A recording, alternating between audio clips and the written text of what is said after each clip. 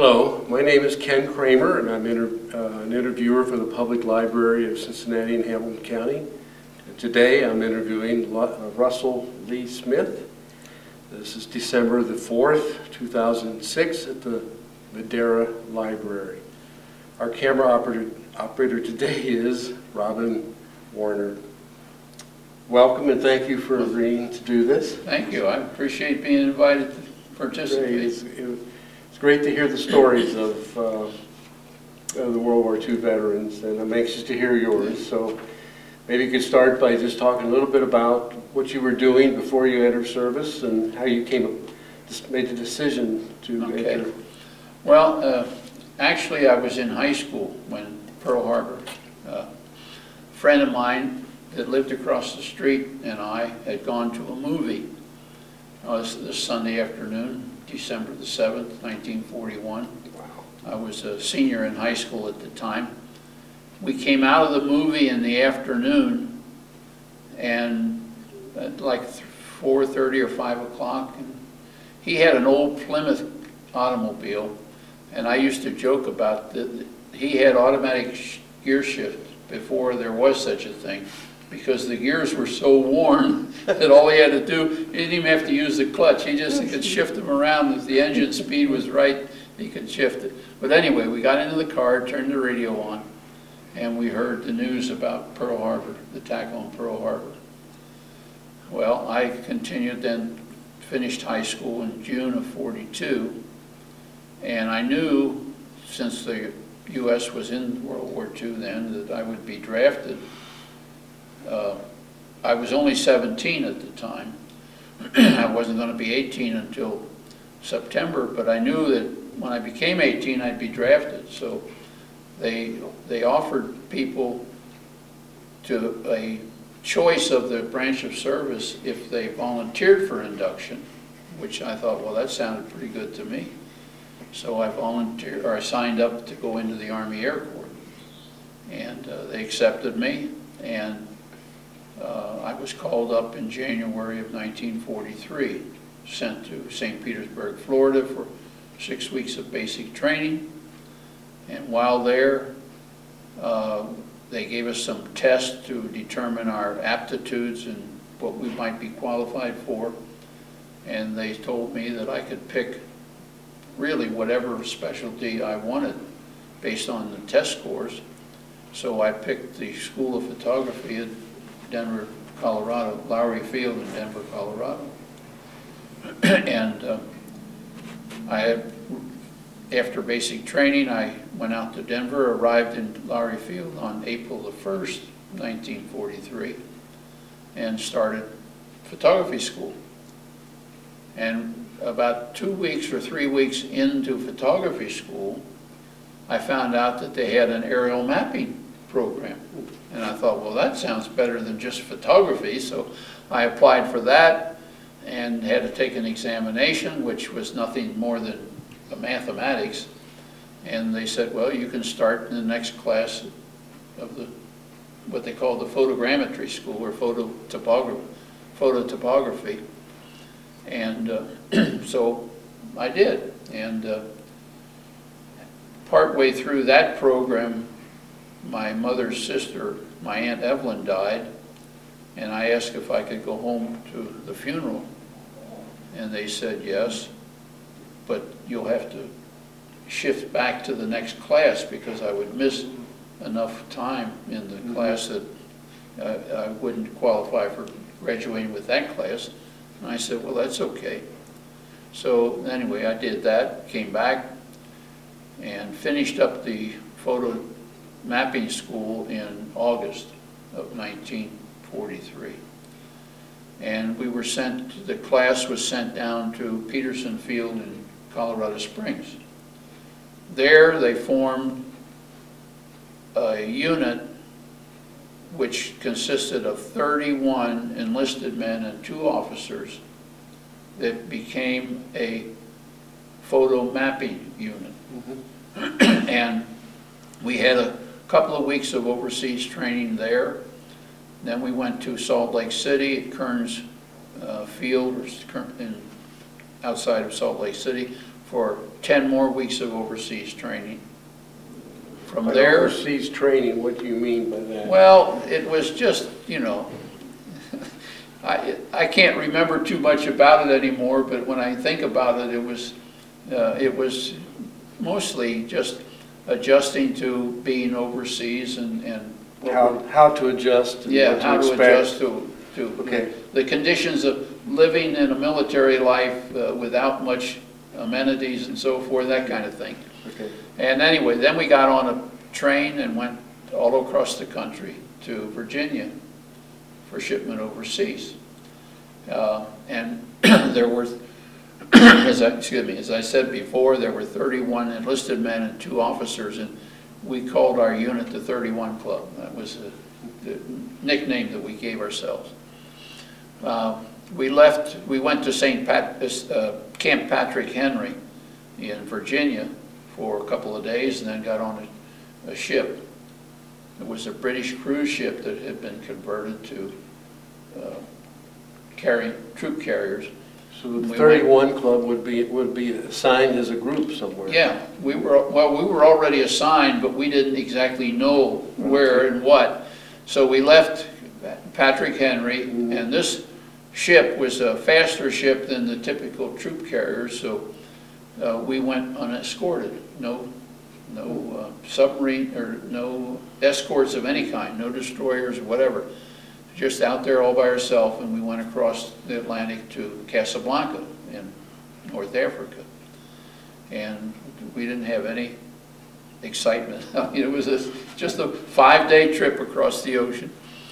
We went into Casablanca and spent a couple of days or a week, I don't know, remember how much anymore, in a little camp there, and then we took a train across North Africa to Bizerte, which was on the Mediterranean shore.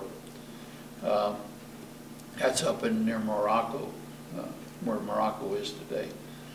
And the train, what we rode in were boxcars. Back in the World War I days, they had the 40 and 8s, which were 40 men and 8 horses. And our boxcars were like, we slept on the floor, you know. And we slept in tents when we were over there, and when we were in tents, we were on the ground. I mean, it was no beds or no bunks or anything. It was just right on the ground.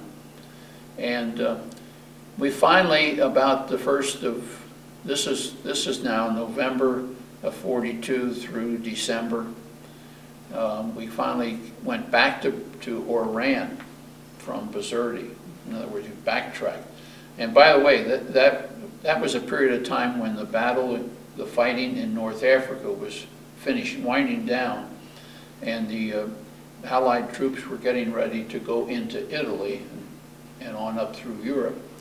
So there wasn't much, all we saw in the way of wartime activities was a few prisoner of war camps, really. We didn't have any fighting or any, we weren't in harm's way, as they would say today. But we went back to Oran, got on another ship, British ship, and went through the Mediterranean, Suez Canal, the Red Sea, over to Bombay. And from Bombay, we got on another train, a bunch of boxcars, went across India to Calcutta. And from Calcutta, we got on to into regular military trucks, and were convoyed up to Ishapore, which is where the 9th Photo Reconnaissance Squadron was based, and that's where we were. That was our destination. The things that we did, but the first summer that we were there in Ishapore, with the 9th Photo Reconnaissance Squadron, we did have bunks, but we slept in tents. And it's a good thing we had the bunks. They were nothing more than just wooden frames with a rope-type net to hold the sleeping bag that you had. And but when the monsoons came down, our whole tent area was underwater. So it was terrible. I mean, you couldn't put anything on the ground. It got moldy and mildew. That's where the waterbed gets done? Yeah, it was that low. But anyway, the second summer we were there, by that time we had regular barracks, you know, Yeah. which they're nothing fancy, but they were buildings, and then we had bunks over there, and that was on higher ground, and we had no problem with the water. But our main job was to make maps for the infantry, the fighters that were in Burma primarily, General Joe Stilwell and Colonel Merrill. And we also made a map for the Engineer Corps that used to build the Burma Road, which is a replacement for the old the Lido Road, rather, I should say, which was a replacement for the old Burma Road, which had been bombed out by the Japanese. Can you describe the process of how you made a map, or what? Well, first of all, steps? the pilots took photographs. We had aerial cameras in the planes. Where the armament or the guns normally would be, they took those out and put in these cameras. So the pilots were up there flying planes with no armaments. They couldn't defend themselves from that standpoint. But they took these photographs. Were they being fired upon? Oh yeah, we had several of them that we lost. The planes Really? got hit and they crashed and so forth. But anyway, they would take the photographs looking down on the ground. And which planes did they use? P-38s. P-38s? The fighter craft was called a P-38. When they took the guns out and put cameras in, they called them F-4Us or F-5, but it was a Lockheed twin fuselage, twin engine plane. Very nice plane, but it was a single person. Only one person flew in the plane. They would bring the film back of the pictures that they had taken. We would process it, and then we would have to make prints from the negatives, but we would have to, I use the term tip and tilt, the negative to get it to print as if it was taken perfectly vertical with the ground. So you had to compensate. We had to compensate for the angle of the plane. Yeah, that's right. When the picture was taken, we didn't know what angle and stuff. We had to compensate for that. We had a way of calculating that. But one of the things that gave us a little bit of a problem, when we arrived in India, our equipment didn't come with us. We had our what we called restitutional printers that we used for printing at these different angles. And a fella who worked for, his name was Gordon Smock. He was from Indianapolis, and he had been a draftsman for Allison Engine Company in Indianapolis before he got into service. And I had done some drafting when I first got out of high school. I went to work for the Bradford Machine Tool Company in the west end of Cincinnati, and just a few months. So he and I actually designed and built our own printers, and that was there's pictures of it in the book that I brought for the project. And that was very interesting to get involved. Were with these that. printers like photo enlargers? It was, yeah, it was like an enlarging camera of sorts. Big, I would imagine. There's a picture of it. They're pretty big. This was, it's in the back end of that book. You put together a very comprehensive book of pictures and captions, and anybody, this is a wonderful thing to leave to your family and to help illustrate. So if anybody gets a chance to look at this, it's well worth the time. I really did that originally for my children, so they would have some kind of a record of what I did. And I thought, since this project came up, I'll just make a copy of it. Excellent. And give it to you. So you, since the prescribed enlargers, printers weren't available, you built your own. Yeah, Designed and built your the own. actual lens I think we went out and stole that somewhere. we commandeered it, or whatever the term they used, you know.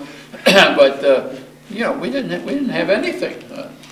None of the equipment that we would normally use came, and everything, we would have maps, and we would have latitude and longitude identification to various points, and then we would use those, and using an erector set, kind of, that's what I called it anyway.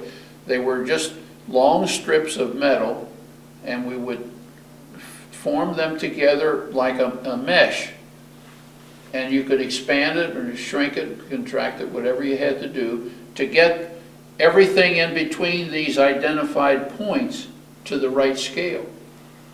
And then you make the prints. We could calculate what that was, then make the prints to fit that.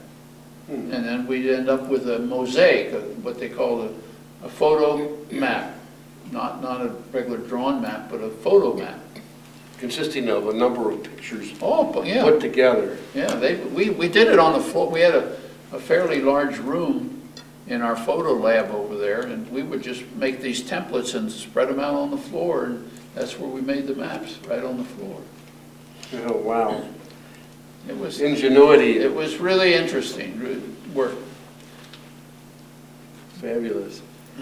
And then these maps were used by, again, the infantry? By the infantry, the engineer corps for building the projects that they were working on.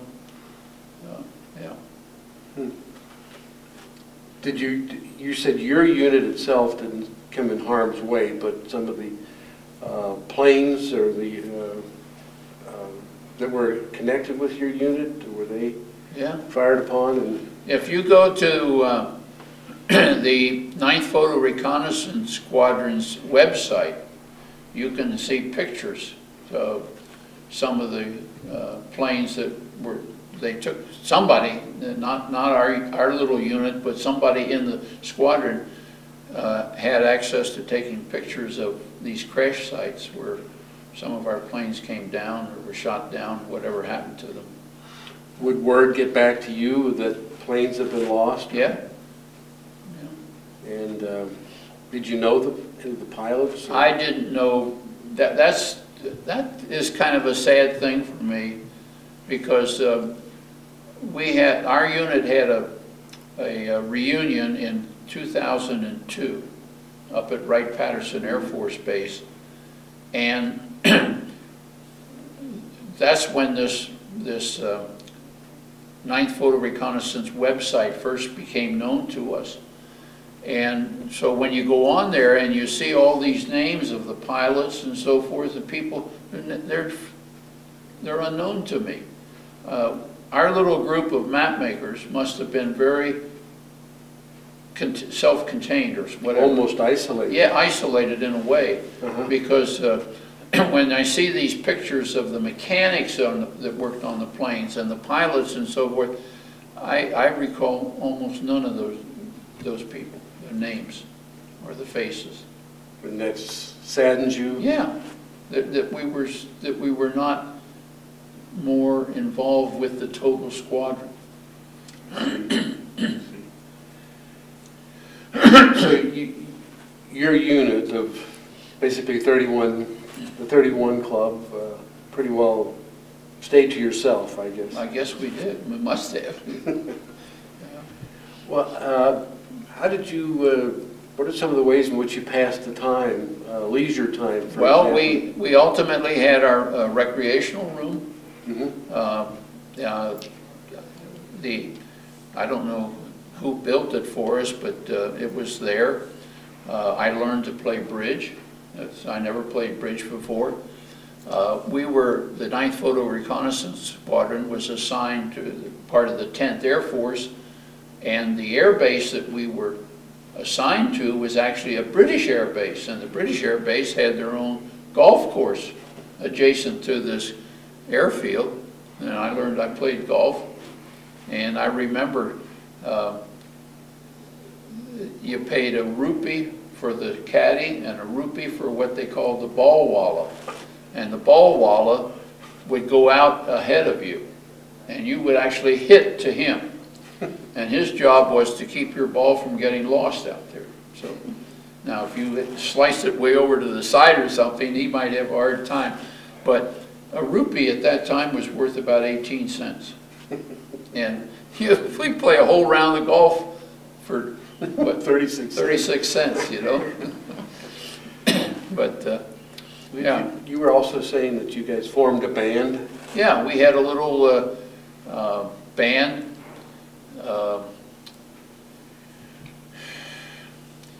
We just played for the entertainment of our squadron. Mm-hmm. And there were some other people from outside our squadron that were I don't remember what units they were, but if they were musically inclined, they joined us. But we called ourselves the Melodiers. We even made up little, what I called music stands for each individual to put the music on. And I remember writing home to my girlfriend at the time from high school and to ask her to send us, what would you call that? Well, music anyway. Sheet music? Sheet music, but when they break it down into, oh, yeah, for the saxophones and the trumpets and the trombones and so forth, I forget the term they use for that. The arrangements? The arrangements, that's it. For arrangements for music. Mm-hmm. If she could find some of that and she sent it to us. And so that's one, we got music any way we could. But we had a lot of fun. We did. And you played? I played saxophone. But tenor sax. You were a clarinetist out of high school? When I was in grade school and through high school, all I ever played was a clarinet. And that's all I ever had or ever owned was a clarinet. But when we got over to India, the saxophone was there, and I just picked it up and started to play it. But I'm not very musically inclined, so.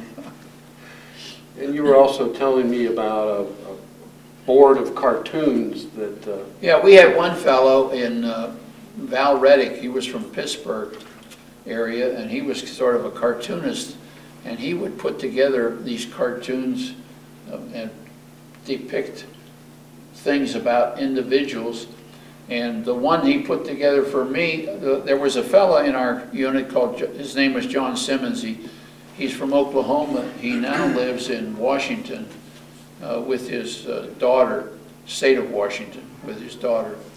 John was like a father figure to me. He was 10 years older than I was, and we used to, well, I just looked upon him as a guide. Mm-hmm. And so anyway, Val put this cartoon together, and it shows me, say, gosh darn John, or Simmons, I guess I called him Simmons. I said, I've been shaving for 2 years and I haven't cut myself either time. that was his cartoon about me. You know, at that time I didn't have much of a beard at all. So it prompts me to ask about morale. Yeah. Was morale pretty good in your unit, or? I think it was. I don't remember ever having a, you know, being really down in the excuse me, down in the dumps and so forth. I think we all knew we had a pretty good life compared to what it could have been for, you know, what other people went through. Our commanding officer was Lieutenant. We had two officers. Lieutenant Jack Chelius, he was from Chicago, and Lieutenant Dudley St. John from California. And Jack Chelius would tell us, look, I don't really care what you do as long as you get your maps made on time. So we pretty much could do what we wanted to do. We set our own schedule, how many hours we would work during the day and so forth. So we were pretty, we had it pretty nice in that respect, and where we were out of any, I think in the time that we were there, we had two aircraft warnings or alerts of Japanese coming, approaching with their aircraft. But other than that, we were nothing. We had a softball team, And I started out catching, and we had a fellow by the name, his last name was Axelrod, and he was a pitcher, and I don't know what happened to him, but this was a fast pitch league, and we played teams, other military teams in the area, some British, some English, or some U.S., and he was in, for some reason or other, I decided that, well, if he's a fast pitcher, I could be a fast pitch pitcher. And I don't know what happened to him, whether he was moved somewhere else, but I ultimately became, all I know is I ultimately became the pitcher. And when I wasn't pitching, I was either catching or playing in the outfield. In fact, I broke my ankle one time coming in for a low line drive just beyond second base, and stepped in a hole, I guess. Thing. But anyway, but you know, living conditions. We had our water. All of our water had to be treated because there wasn't any what I call purified water there, and the living conditions, especially with the local Indian people, was pretty bad. There's some pictures in that booklet I put together, a couple of the Gurkha guards that we had that were assigned to guard our base in our area. But yeah, I don't know, there was a rest camp that the military had set up in Raniket, which was up in the Kashmir area of northern India, and we could go up there. I was up there once, but I don't know. Did you keep, were you able to keep up with the news of the war, how it was going over? Pretty much, yeah, I think we did. By radio or newspaper or? Well, I guess it was mostly by newspaper, because the military, the 10th Air Force, which was in the Calcutta area of India, they had a little newspaper that they put out, and it contained pictures and stories and things of that nature, and I think we pretty well knew what was going on.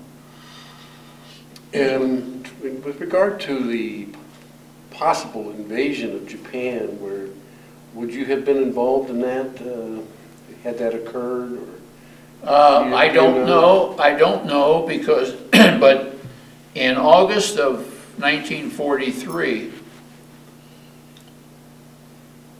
I and I think it was 5 other fellows were pulled out of our group, and we're actually on our way to China to establish a new mapping unit in China.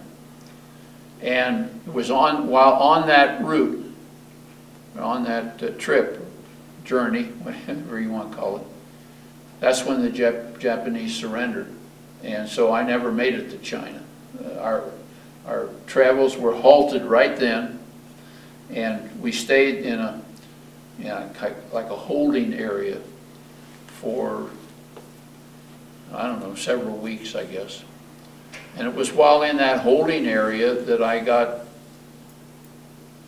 a telegram from the Red Cross and ultimately a letter from my dad telling me that my mother had died.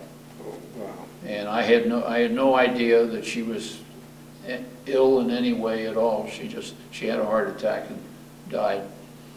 And by the time I heard about it, it was like 2 weeks after her death and after the funeral.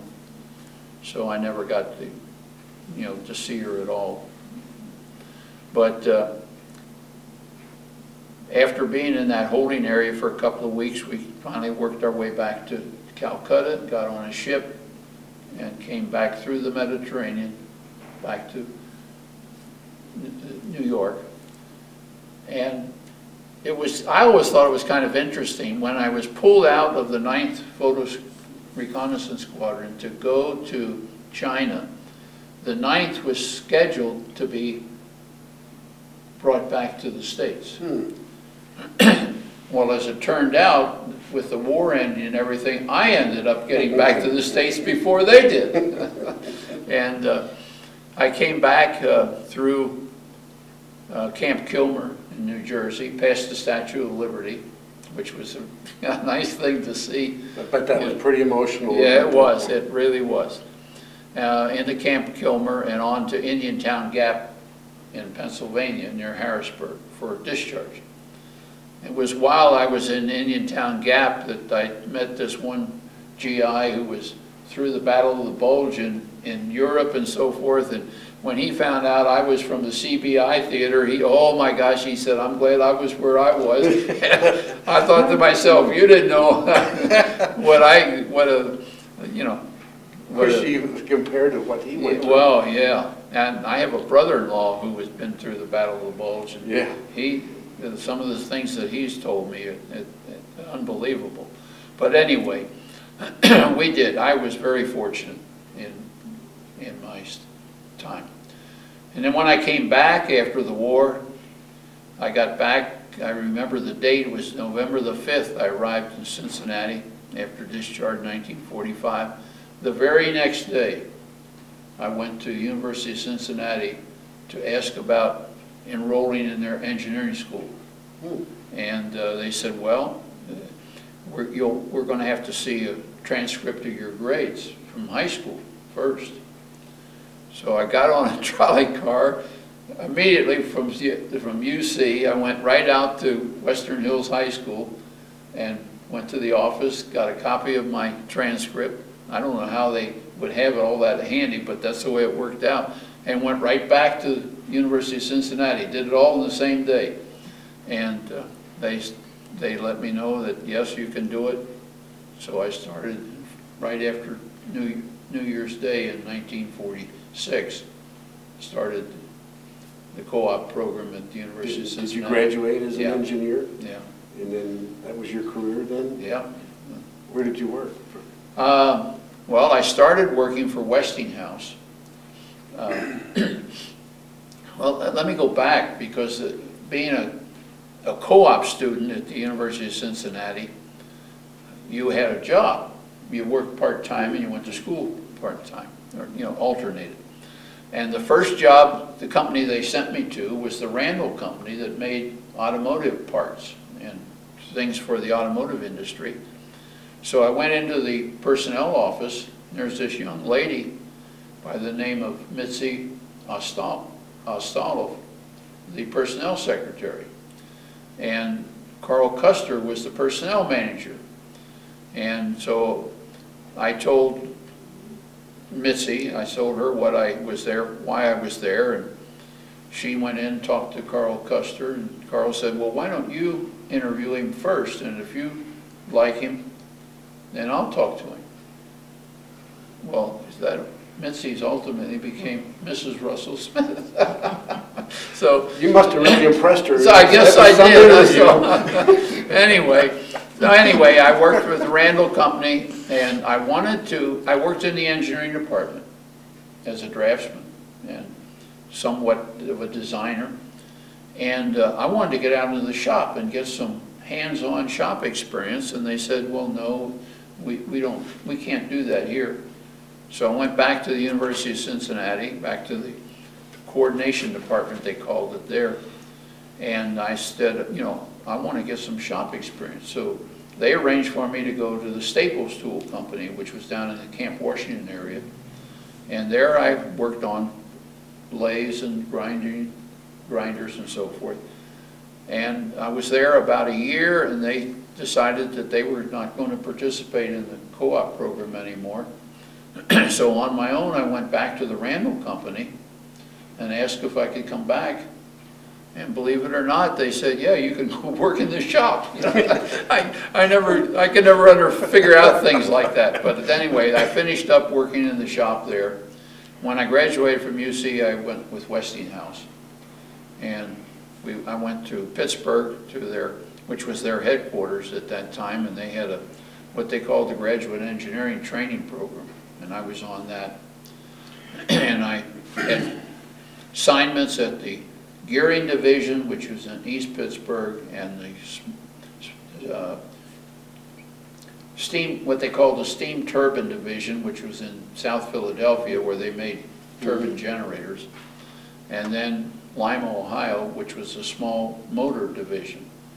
And after the assignment at Lima, they decided that they'd like to have me stay there, become a permanent member of their manufacturing engineering department. So I guess you'd say that's where I ended up. And our first two children were born in Lima. Then I decided I didn't like Westinghouse because it seemed to me everybody I knew that was going anywhere in the way of promotions was moving around. They weren't just going up in the small motor division, they were moving to East Pittsburgh or wherever it was.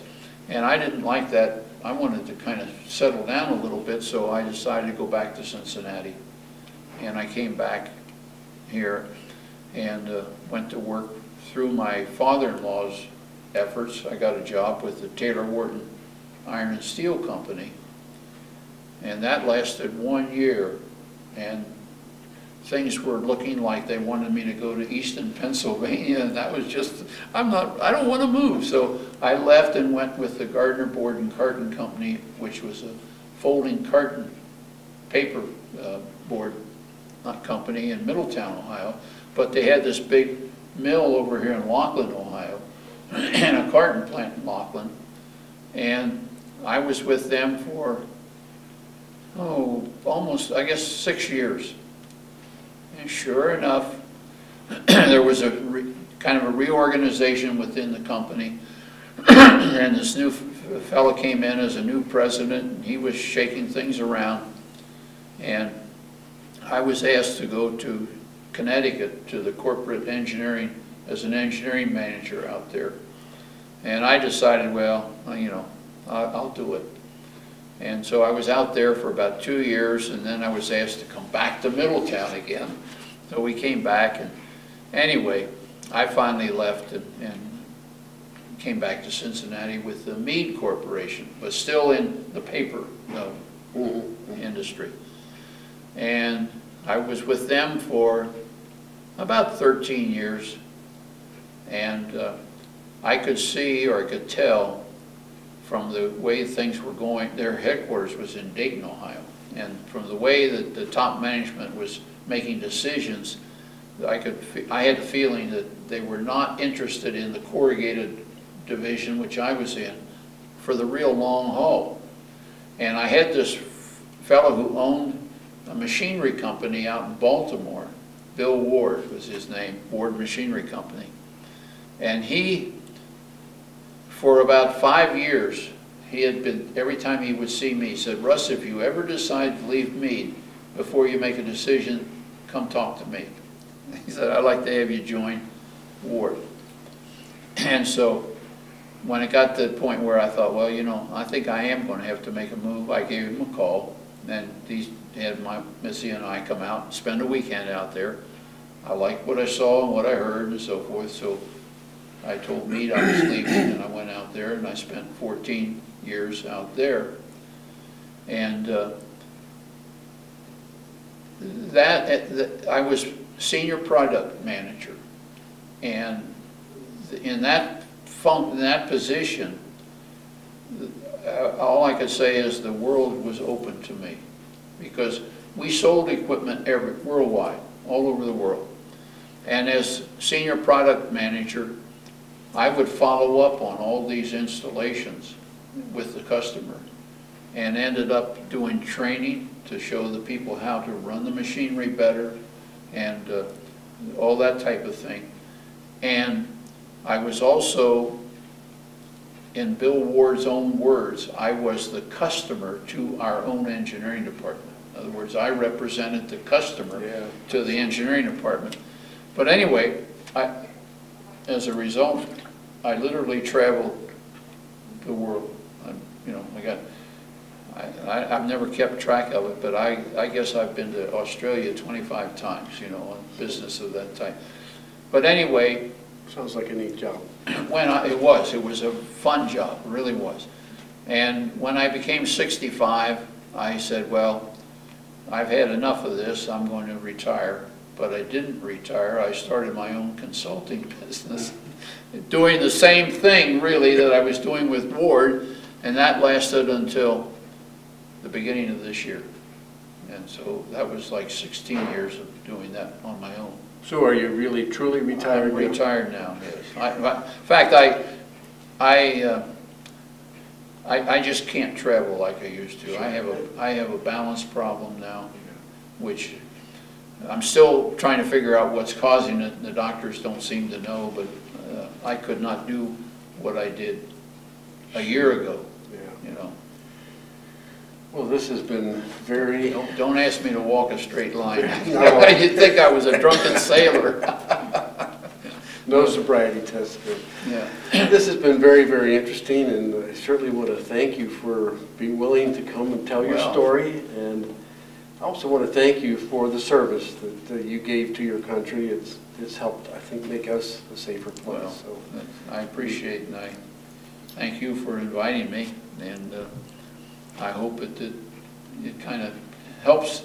You know, I read a book by Tom Brokaw called The Greatest Generation. Mm-hmm. Have you read that? Yes. That was a great book, I thought. Yes. And at the time he wrote that, I was thinking to myself, you know, there's not enough of what people in the military do for this country that is known by the average citizen. And I have an awful lot of respect for all the military, the people who are in Iraq or wherever they are, because they give up an awful lot. Sure. And it's important that that's known, and it's right. the purpose of this project, and you have helped enlighten us even more. Right. So well, thanks again. I thank you very much. Appreciate it.